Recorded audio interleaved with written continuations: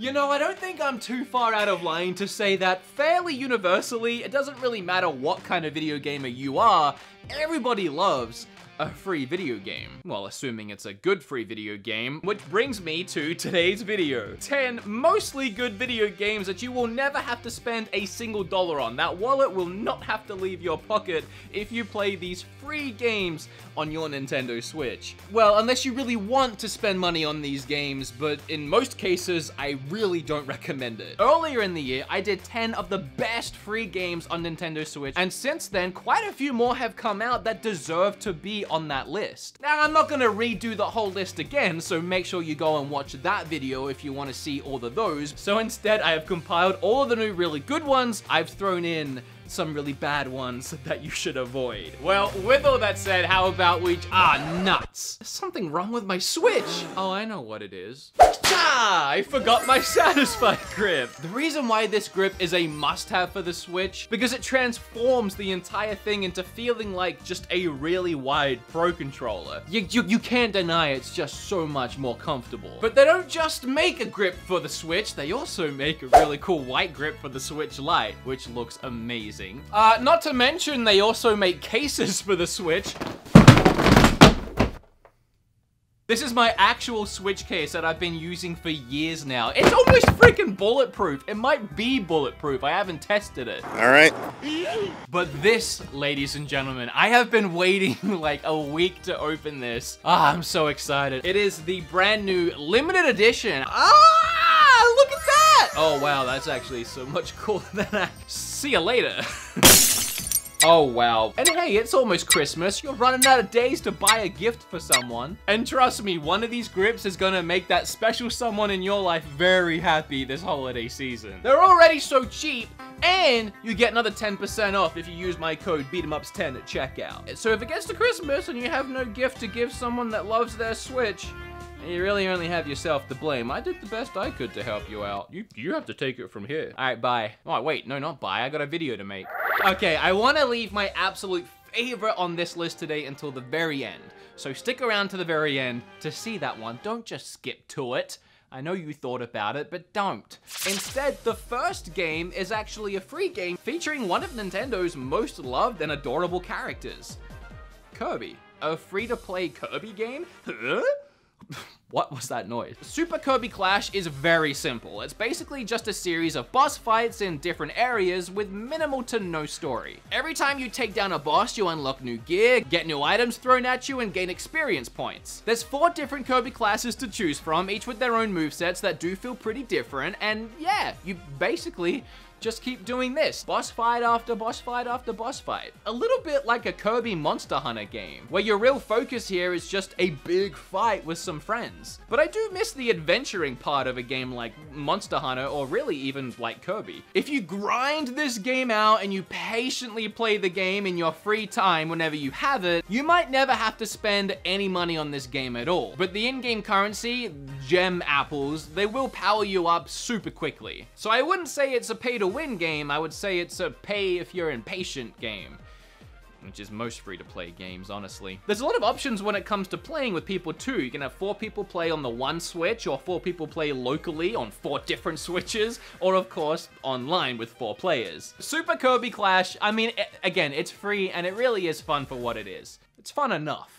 Well, if you really want to play a racing game on Switch, but you flat out refuse to pay for one, then Asphalt 9 is really your only option here. I usually don't vibe on racing games unless it's Mario Kart or something kart related. But dang it if this one doesn't at least look gorgeous. Both the car models and the tracks are really clean, vibrant, and pop really well. Just judging it purely on the visuals alone, I would never guess it was a free-to-play game. But then we start racing, and yeah, no, it's still really good. I can't honestly fault this game at all. The tracks are varied with branching paths and routes. The racing is on point. This game is fun. It controls great. Spins slamming into other cars and watching them get demolished in slow-mo as a result is super satisfying. Building up your nitro bar and blasting past the other cars is great. It's a very arcadey feeling racing game if you can't tell by, you know, all of this.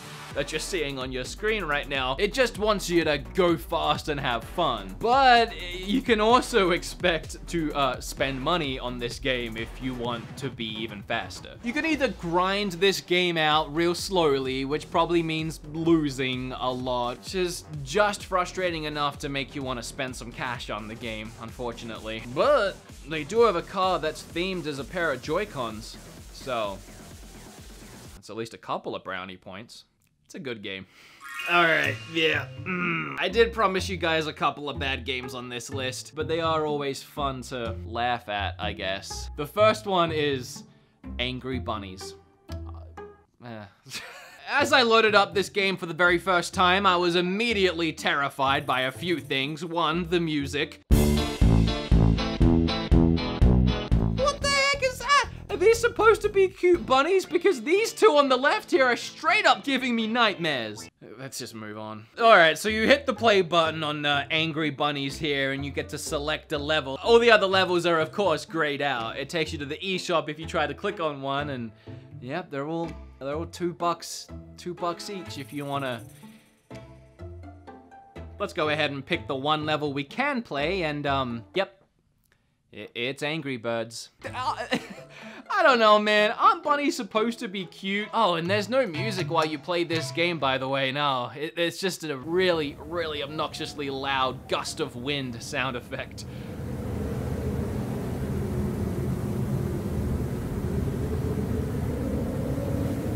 I played 3 levels into this disaster of a video game, and I got to this one where you had to knock the barrel down the slope, I guess, and I only had one bunny to do it with, and no matter how many times I shot that stupid, ugly bunny at that barrel, it never moved, not even a tiny bit. It asked me if I wanted to buy more bunnies, and I think it wanted me to buy this big fat boy bunny so I could actually 3 levels in, and it's taking me to the eShop to get microtrans to spend money on the 3rd level. That is literally pay to win. 3 levels in. Yeah, no thanks. Don't think so. Time is worth something, and this game is not worth anyone's time. On my before mentioned previous 10 free games on Switch worth buying, the very first game I talked about on that video was Fortnite. I know, but I couldn't not mention it. Well, since then, a Fortnite clone has released called Realm Royale, and I actually prefer it. I'm not saying it's a better game, Fortnite fans watching this video, it's just my personal preference over the two. It's developed by Hi-Rez Studios, who have already made a bunch of free games on Switch, including ones in that last video, like Smite, and another game that I can't remember right now. And love or hate Hi-Rez's games, they all look incredible on Switch, and Realm Royale is no different. But speaking of differences, here is the biggest ones between this game and Fortnite. I would say the big one is abilities. Each character class starts with a different ability, like a dodge roll or invisibility, or even just being able to fly in short bursts. Probably my favorite one. Then as you play and explore, you'll find more abilities, each with a different ranking. Just like in games like Fortnite, they can be ranked from common to epic, and the better ranking the ability, the more effective or longer lasting it will be. There's also forges around the map, and I really like this element too. You collect little diamond gem things as you play, from chests, or enemies drop them when you kill them, if you can kill them. And you can take these diamond gem things to the forge, and you can craft things like better weapons, better items, health potions. Oh, and another big hilarious difference is when you die, you don't die immediately. For some reason, you get turned into a big cartoon chicken, and I mean, it's stupid, I know, but I kind of love it. You're in this form for about 10 to 15 seconds, and if your opponent can't finish you off in that time, you get another chance. You come back to life, and you can turn the tables. Oh, and there's no building? Microtransactions are handled the same way as games like Fortnite, where you have a tier ranking thing, where as you level up, you get rewards, and if you want to get more rewards, you can pay for a battle pass. You never have to spend $1 on these games. If you do, it doesn't help you. It just makes you look cooler, get stupid dances, which I almost did, but I'm not going to because I don't need the gifts. DC Universe Online. I appreciate that this game is in the Switch's library. I like that there's an MMORPG that's not that bad on the Switch, but personally, I just can't get into this one. But it is a free game, and you might like it, so let's talk about it. In DC Universe Online, you decide what kind of hero you want to be, good or bad. Then you decide your superhero powers. Can you fly, run really fast, throw fire, or freeze people? This is by far the best part of the game, honestly. Picking and choosing your powers and mishmashing your favorite DC heroes together into one brand new hybrid hero. Although, to be honest, who doesn't pick the ability to fly? You are severely missing out if you pick anything else. I mean, it's the power to fly, man. Sadly, the coolest abilities like electricity is locked behind a paywall right from the start. You have to be a member, just like for pretty much all the story missions as well, which to me is kinda Having the story missions locked it's kind of weird, but okay, whatever. But starting the game and immediately seeing I'm missing out on cool stuff, that just bums me out. But anyway, once you're done making your character, you slap a cool name on it and give it an outfit. And hopefully later in the game you unlock better outfits because all the default ones you start with are terrible. Then the game begins and it's pretty much a typical MMORPG, grinding waves of bad guys and leveling yourself up to be the baddest or the goodest hero in the city. And from what I played, every mission was pretty much identical and repetitive. Go somewhere, kill some grunts, pick up something, come back and get a reward, and then go do it again somewhere else. It is fun to play with friends and all run around as goofy superheroes for sure, just absolutely do not play this game on your own. Okay, if I said with a really neutral face, the next game is Gems of War, would you assume I like this game or I'm gonna hate this game? Because I actually really like this game. It's a puzzle matching game, kind of like Candy Crush, but the hook is that it's also a card game of sorts. And you're just matching these gems to power up your cards so that you can attack your opponent, and it works really well. Each of the cards you select to have on your side of the field have a different attribute, like water, fire, earth, etc. And when you match that type of gem, it fills your card with mana points. Fill the card with enough mana and you can activate its attack or ability. Like my warrior chick here can attack the enemies. But my favorite is this little chicken dragon.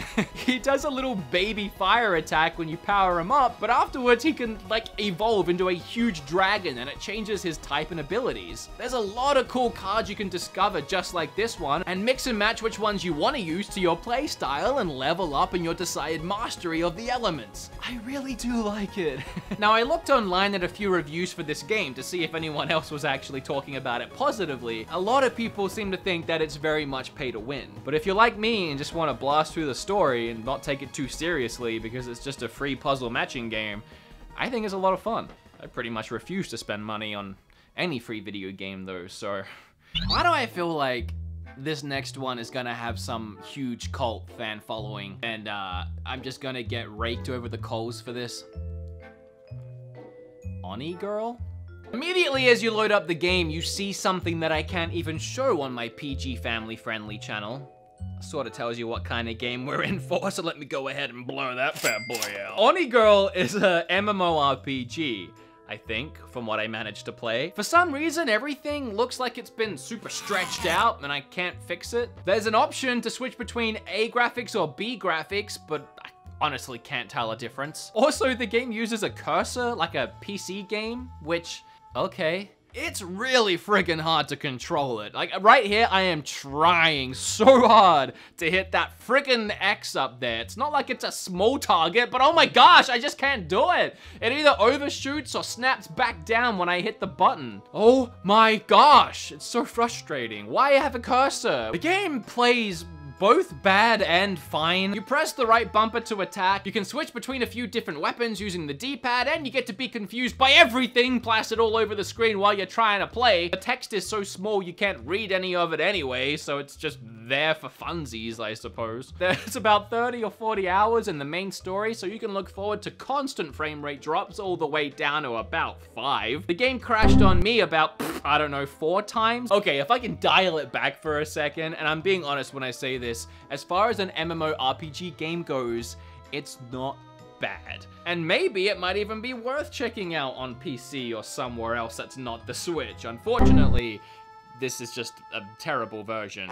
Finally, Hearthstone has arrived on Switch. Is something I really hope I can say one day because I love that game. Lightseekers is on Switch. It's another card game. It's also free. It's no Hearthstone, but it's actually really fun. Much of the game is as you would expect, with different deck types filled with spells and monsters. You know, your usual. The game itself is played a little differently to other card games though. Each turn you're given 2 action points. You can use one to play a card or even use both your points at once to play a stronger card. Any action points you don't spend at the end of your turn result in you drawing a card, which might seem annoying. You've used your cards and now you can't even get any more, but most of the cards you play have lasting effects on the battlefield. Active cards get turned to the left on each turn, and whatever number or symbol is in the top left corner once turned will have an effect, such as damage or healing. Now, where do you spend money in this game? Well, to buy new cards, decks, or booster packs. And I am really okay with this method of microtransaction in games like this. In fact, I kinda love it. Reason being, when I was a little youngster, I was heavy into Yu-Gi-Oh! And Magic. All my friends and I were, and every weekend we'd drive 40 minutes down to the city of Adelaide, go to the card shop, and buy just so many booster packs and cards and decks. So I'm more than okay with an online card game utilizing the same system. And what gives Lightseekers an extra edge is that it's actually a real-life card game as well. In fact, Kim and I played it on the channel a couple years ago. So if you do have any real physical cards from a Lightseekers deck, you can actually use an app to scan them into your game and use them on your Switch.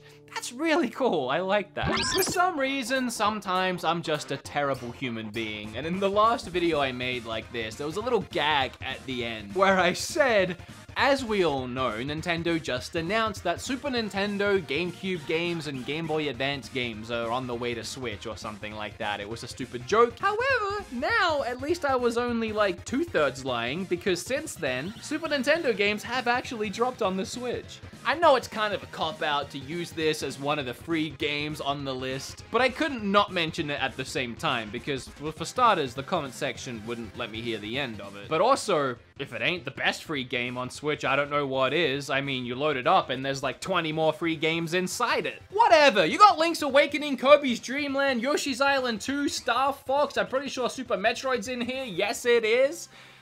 That's amazing.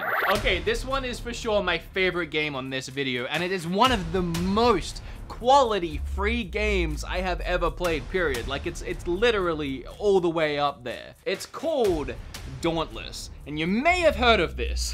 Depending on when I release this video, the game might even be out. I don't even have a release date yet. In fact, as of recording this, I am under such strict embargo, I am not allowed to even tell anyone I have the game. It feels weird. It feels like I shouldn't even be talking about it right now. I mean, Kim can hear me. Is that breaking embargo? But I've been playing this game all friggin' day. So Dauntless is made by Epic Games, the same creator of games like Fortnite. But before, I know there might be a stigma there, but Dauntless is a whole nother thing. Actually, it's a Monster Hunter-like game. You start with your created character. You can choose between a bunch of different weapon varieties like lance or dual wielding or a giant hammer or a sword or whatever it is you want to use. Go out into these levels, you take down these giant creatures, these monsters, these beasts. You harvest them for their pieces, you get loot from them. You also pick up other things in the world while you're there, and then once your mission is completed, you go back to your base, and then you use all of that stuff to upgrade your items, get better armor, get better weapons, and so on. And of course, you can battle these beasts with up to 3 other players, 4 people total, just like in Monster Hunter games. The more difficult the beast, the more people you're going to want to bring on the hunt with you, and you're also going to make sure you prepare. You learn about that creature before you go out and battle it, and you equip yourself with the right items and abilities. Battling these giant creatures, it isn't something that's over in just a couple minutes. The fights last.